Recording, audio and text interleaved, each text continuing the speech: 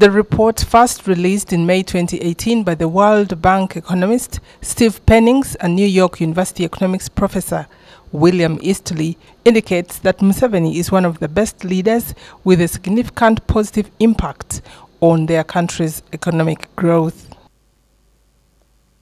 In the last 32 years, since the advent of the NRM, the economy has always been growing at the rate of 6.3% and above per annum, except for the years 1986 to 87.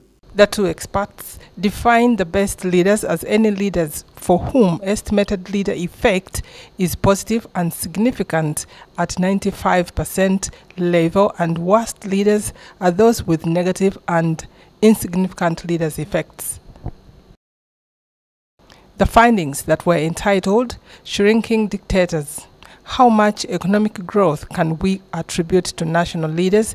ranked Senior General Tantwe of Burma as number one for being the most influential leader who steered his country's economic growth at 3.95% and shrinkage of just 0.71%.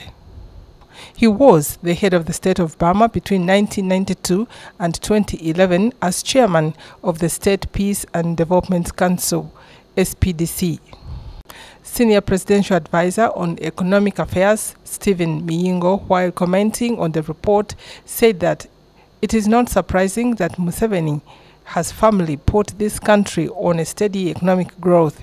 He said the report provides a third-party independent opinion which confirms what the NRM government has been telling Ugandans. Easterly and Hennings ranked 24 world leaders, and President Museveni came in the 12th position, scoring higher than many powerful leaders globally, including the former Prime Minister of Singapore, Lee Kuan Yew, and Park Chung-hee, former President of South Korea between 1963 and 1979. Museveni's contribution to Uganda's economic growth is said to be a record 2.42% with a shrinkage of only 0.78% since he came to power in 1986. While making its assessment on Museveni's contribution, the report highlighted the infrastructure development at its peak, now with 5,350 kilometers total of paved roads compared to 987 kilometers of 1986.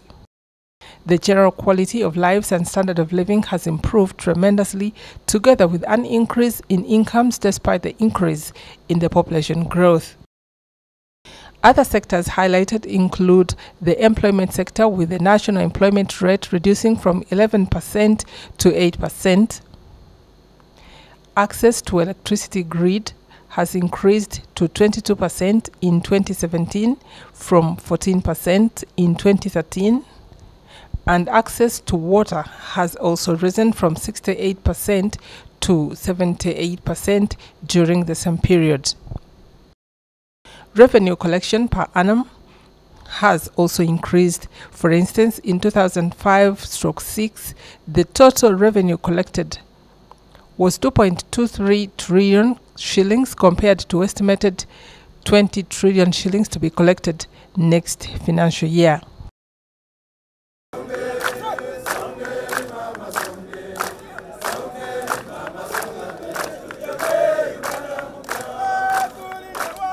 The report also highlighted the robust peace and security under Museveni and has been credited for the prevailing economic growth, relative democracy, effective foreign policy, education and tourism.